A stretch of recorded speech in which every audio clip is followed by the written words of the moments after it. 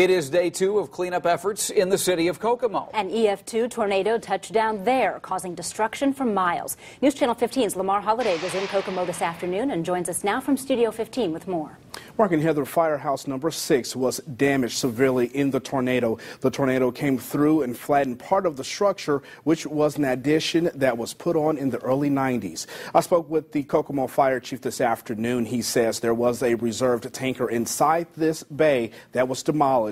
The rest of the structure is fine, and they're able to operate in the rest of the building. Out of the 6 fire stations in town, this was the only one that was damaged. The fire chief says there were firefighters here when the tornado hit. Fire crews who were on duty immediately took shelter. Once it was over, they didn't waste any time packing up and helping the communities that needed their assistance.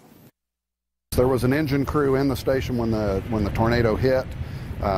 They sustained no injuries, and then just moments after that, of course, they were dispatched out into the community where we had approximately 300 structures affected by the storm. Chief O'Neill says 32 people were injured and were taken to the hospital. At this point, he says only 5 were treated and released. New tonight at 6, dozens of businesses were affected by Sunday's storm. I'll show you what some of them are dealing with. Live in Studio 15 tonight, Lamar Holliday, News Channel 15.